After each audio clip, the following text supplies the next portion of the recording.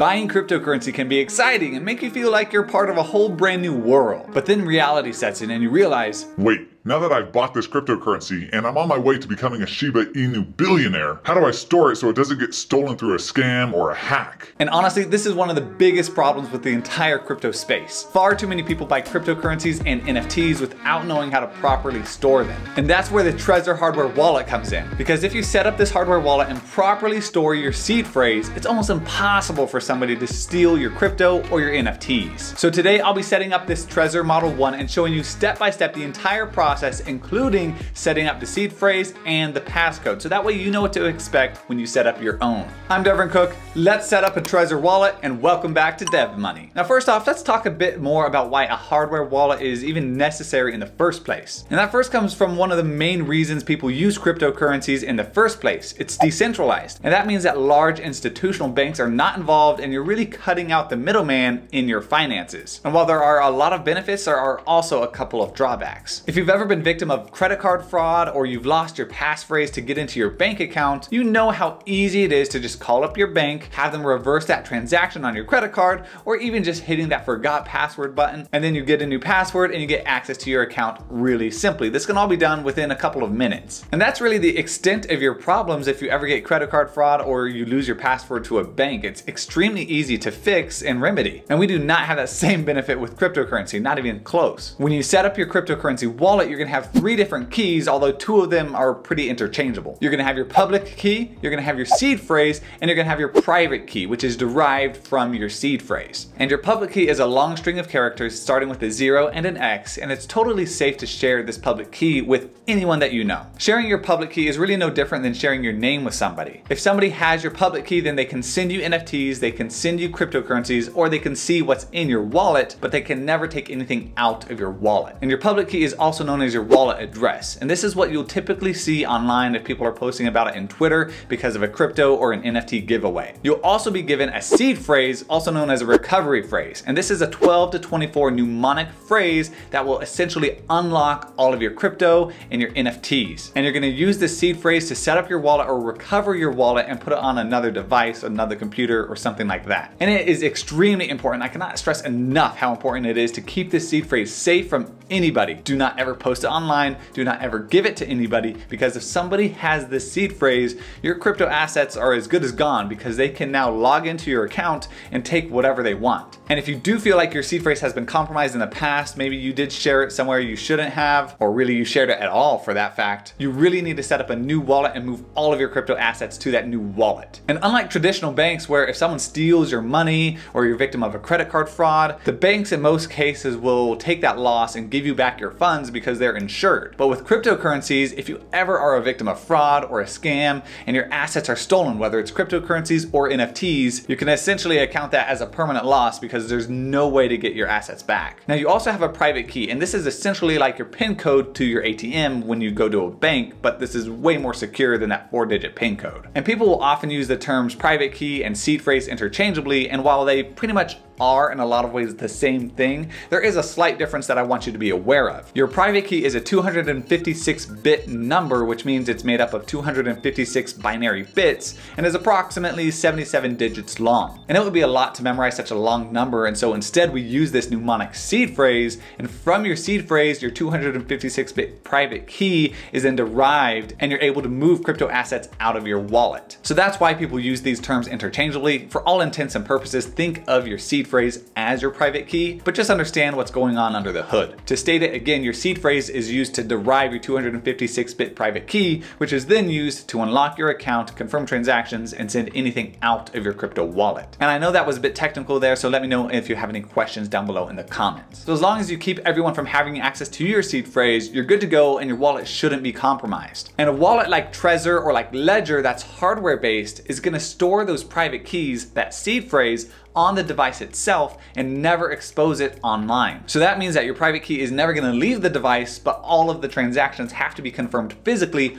on that hardware device. And this obviously is going to create a bit more hassle when it comes to paying for things or sending crypto out of your wallet, but that's the price you pay for added security. Now, what is the best way to store your seed phrase and keep it safe? Well, you want to store it somewhere physical. You never want to store it online. Don't ever take a photo of it as a backup. Don't put it in your Google Drive. Don't put it in your Dropbox. Doing things like that can potentially compromise your entire account, because if ever Google Drive or Dropbox were hacked and someone got your seed phrase, they can get access to your crypto wallet and take everything that's in there. So the most secure way to store your seed phrase is to store it somewhere physical, like on CryptoSteel. And CryptoSteel is basically just a metal way of storing your seed phrase, so that way in case of a flood or a fire that would destroy paper, your seed phrase is not going to be completely destroyed. And then if you want to go that extra mile, which I recommend, you would then store your seed phrase, which is on that CryptoSteel, within a very secure safe or a safety deposit box within a bank. And I really like the idea of going with that safety deposit box in the bank, because you can also ensure that pretty easily. Also, memorizing your seed phrase is strongly recommended, but I would also want a CryptoSteel backup just in case my memory fails me for a second. And if you ever wonder at what point you should be getting a hardware wallet instead of just using a typical wallet like Trust Wallet or MetaMask, now that's gonna be a different answer for everybody, but the rule of thumb that I go off of is if you have more than $1,000 in total crypto assets,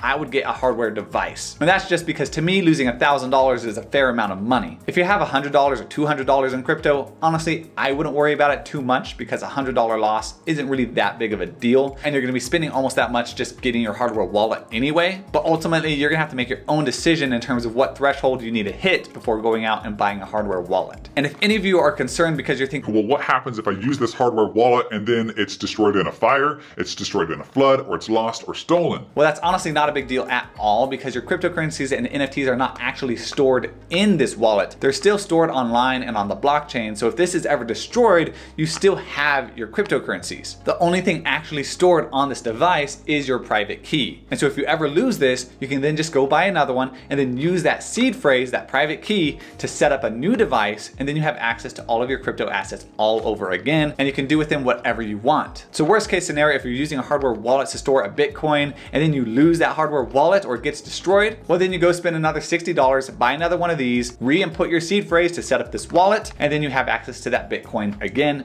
no issues. Now, when choosing which Trezor to buy, you have two options. You have the Trezor Model 1, which is the one I have, and you have the Trezor Model T. And keep in mind, there's links for the Trezor down below in the description, as well as for CryptoSteel. And this is the Trezor Model 1. You can get it either in white or in black, and it's just priced at $63, so that makes it pretty affordable. And then you have the Trezor Model T, and this one is gonna be quite a bit more expensive at $221. And there's a couple of differences between the two models, one of them being the larger screen size and nicer display on the Trezor Model T. On the Trezor Model T, you can also see that you can get a few more coins that are supported, most notably being Cardano, which is extremely helpful if you have Cardano. You're gonna get this full color touchscreen instead of the monochrome display and the two buttons. On the Trezor Model T, you're also gonna have a Shamir backup, which is a way to recover your seed phrase in case you ever lost it. And Trezor Model T also supports a micro SD card, which is gonna be helpful if you have a lot of different cryptocurrencies that you wanna store on these devices. Because each cryptocurrency that you want to store, you have to download an app onto that device, so that way you can store that crypto. And just like your phone or your computer, where you're limited in terms of how many things you can have on those devices by the storage capacity of those devices, the Trezor works the same way. The more space you have on it, the more apps you can have, and the more crypto you can have on there as well. And in case there's any confusion, as long as you have the Bitcoin app, you can store however many Bitcoins you want on that app. But if you have 3,000 different cryptocurrencies, you're probably not gonna be able to store 3,000 apps on this device. So if you do have 3,000 cryptocurrencies, you're gonna wanna go with the Trezor Model T, because you can get a micro SD card and store more apps and thus more crypto. But I went with the Trezor Model 1 because it does everything I need it to, and I didn't see the need to spend the extra money on the Model T. So let's unbox this Trezor and set it up. And when you do get the device, you do wanna make sure that it is all sealed correctly. You see you have these little seals, and you wanna make sure that no one has opened it and no one has tampered with it. And so once you've checked those, you can cut it open, and you're gonna realize that there is a lot of glue holding this thing together. So just be careful when you open it up. So when you pull it out, you're gonna get your little Trezor device and this little foam. You're gonna get a little lanyard, and you're also gonna get a USB cable. And then you're also gonna have some documentation, some stickers, and some things that you can use as well. And you'll be getting 2 copies of a little fold-out paper that you can use to write down your recovery phrase. Now you'll need to go onto Trezor.io and download the Trezor app onto your computer. And once you've downloaded Trezor onto your computer, you're gonna get this message that just says to connect your Trezor. So in order to do that, we're gonna take our little device, peel off that little protective film, phone. And from there, you're gonna connect the cable to your computer and then plug that cable into your Trezor device. And you're gonna see it power on. It's gonna say, welcome, please wait. And on your computer, you're gonna get this window come up that says that they would like to collect your data. I'm gonna hit confirm on that. It is anonymous. And then also you're gonna get the security check. So you wanna check that your hologram was intact. And then you're gonna wanna make sure you bought it from an official store, from Amazon, the official Trezor Amazon, or from Trezor.io. And you wanna make sure the package wasn't tampered with, which it wasn't in my case. So go ahead and set up Trezor. You're gonna need to install the latest version of firmware, which should just take a minute. And while that's occurring, you can look on your Trezor device and see that it's installing there as well. And now you're gonna get this window pop up that says to disconnect your Trezor device. So I'm gonna go ahead and disconnect it, and then I'm gonna reconnect it without holding down any buttons. So make sure to do that. Just hold it here on the sides. And then once you reconnect it, it's gonna say, please wait 1 second to continue. It's processing. You can hit continue right here, and you're gonna hit create a new wallet. On your device, it's gonna say go to trezor.io/start, which is just gonna prompt you to download Trezor onto your computer. Then it's gonna tell us we want a wallet backup. We want the standard seed backup. We're gonna confirm that we do wanna set up a new wallet on our Trezor by just hitting this right button right here. Now we're gonna create this backup, which is gonna generate the 24-word seed phrase. We're gonna confirm all of these boxes, just showing that we know how to keep a seed phrase safe, and hit begin backup. And now it's gonna give us this list of words that we're gonna need to write down so that way we can re-enter it into our Trezor device. And you're gonna see all of those words on my Trezor right here. This is your seed phrase. You need to keep this extremely secure. The only reason I'm sharing it here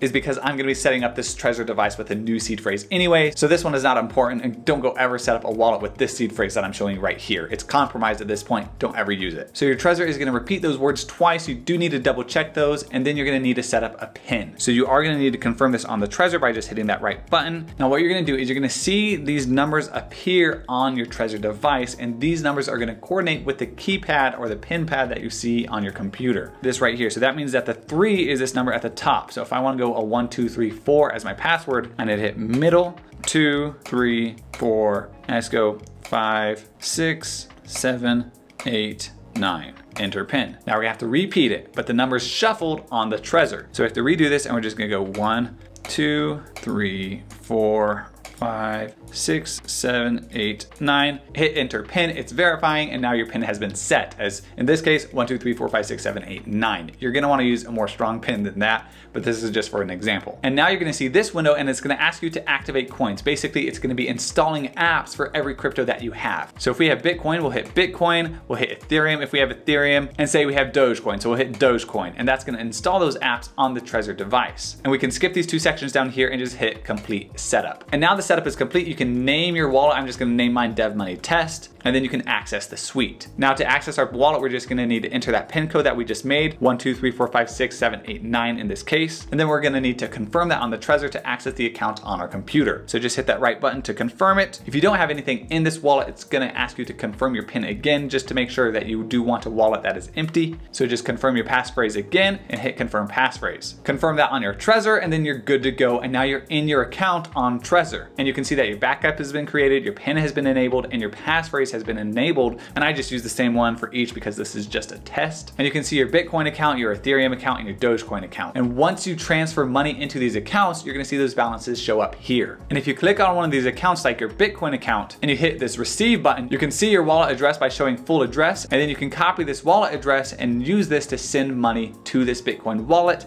in your Trezor device. So that's how to set up your Trezor wallet. Let me know if you have any questions down below. Thanks for watching. Make sure to like, comment, and subscribe, and I'll see you in the next video.